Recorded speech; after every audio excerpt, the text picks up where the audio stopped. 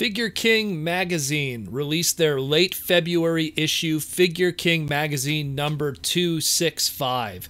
And while most of the stuff within the magazine is nothing new really for our eyes in relation to what we were shown at Winter Wonder Fest 2020, it did give us some nice photo shoots of some of the stuff that we're really excited about.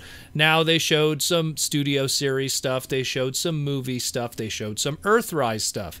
Nothing really too spectacular, but there's two masterpiece figures that we've already discussed, and we got a nicer photo shoot of them, and is that of course, the MP-50 Tigatron and the MP-51 Arcee. Now, let's start with Tigatron. He looks spectacular. This new photo shoot just shows just how amazing he is.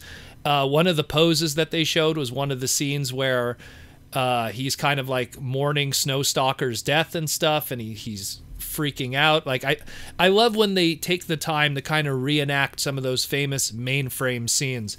It's something that we rarely get to celebrate, because unlike with the Generation 1 material, that's all 2D animation, and while we try to reenact what happened, you know, on the 2D platform with a three-dimensional kind of thing, at the end of the day, it's really hard to do. Where we had 3D models with Beast Wars, and having 3D action figures and reenacting that is just surreal in itself, and it's almost like we could do one for one. I'll never forget when that first Beast Wars, you know, Masterpiece Optimus Primal came out, and just me contemplating what the future is going to be for Masterpiece. And this is a reminder yet again of just how great this Tigatron is going to be.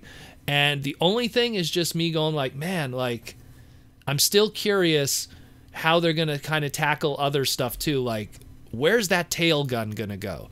Because that was never really something in the show. At least for him, you know, for Cheetor, he kind of had it in one episode. So I'm really curious about that. Probably we'll get more photo shoots as time progresses, and we'll know. Now, MP-51. Let's jump into Arcee. The first thing I want to say off the bat that's really fascinating about the choice of poses with this photo shoot is whoever really did the poses is someone that kind of jumped into the lore of history of Arcee. Now, Arcee, from an official merchandise stance, obviously she didn't get any official toys for the longest time, but one of her very first pieces of official merchandise was that of the MC Axis model kit series. And it was also the first time we kind of got her first ever official tech spec bio, and in a lot of ways, kind of her first ever box art. And the MC Axis model kits, I have hers, I have the Rodimus one, or the Hot Rod one.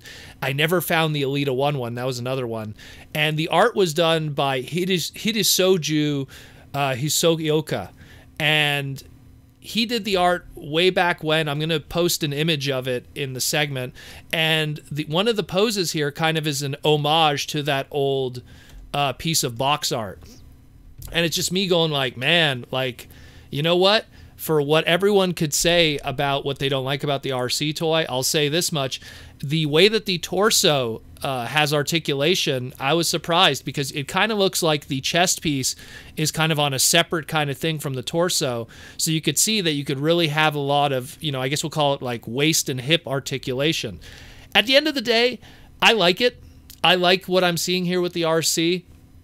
I think that it's going to be a very interesting figure when it comes out, and when it goes into the hands of really, really good photographers within the Transformer fandom. They're going to probably make it look like $1 million, even more so than what Takara could do with their own professional individuals that take photos. And again, I like it. I like it personally. Like, there's enough here going on. We see that she also, again, comes with her visor for, you know, to see if Cup and Hot Rod are still outside the city. You know, it's awesome. It's awesome. I like what I see. It's definitely going to be something I'm going to pick up along with the Tigatron. Both of these two masterpieces have done a very good job. There's been some masterpieces in the past where I've been kind of hesitant, that I kind of been like, oh, I'll see what happens when it comes out. I know with the Beast Wars ones, especially because I usually want to buy 2 of them, if I know for a fact that they're not going to be a limited kind of release thing, I'll buy one usually on pre-order, and then I'll find one down the line cheaper. Thanks to, again, you know, no sponsorship here, but guys like Captured Prey have hooked me up many times in the past with good deals. Again, thanks again to Orson for hooking me up with Cheetor, for one example. They've had really good prices, and this isn't sponsored. This is just me saying, like, hey, you know, credit where credit's due. Some guys have really hooked me up with cheap masterpieces and given me a good opportunity to have both modes in display, because with Beast Wars, how could you have just one? But yeah, this is awesome. This is awesome. I really like what I see here. It solidifies my positive vibes for both of these, even though there's been some kind of controversial dislike towards the Masterpiece Arcee. But I dig them both. Let me know what you guys think. I mean, I'm liking what I see here.